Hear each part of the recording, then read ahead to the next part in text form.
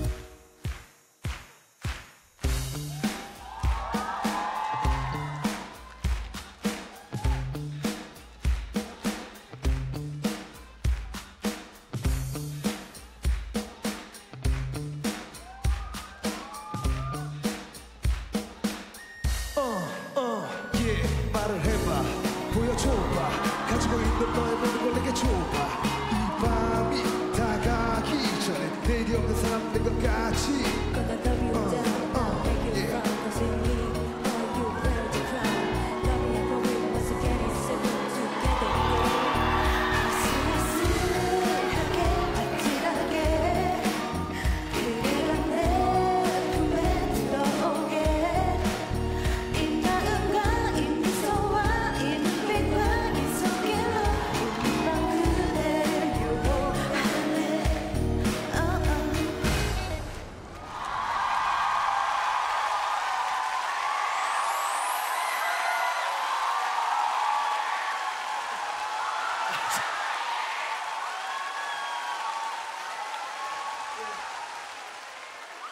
어디로 가요?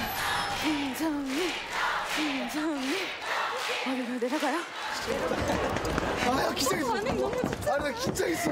괜찮았어요? 괜찮았어? 완전 괜찮죠? 오빠가 할 때 약간 이렇게 희열이 딱 왔어요. 진짜로? 말을 해봐. 오빠 해줘봐.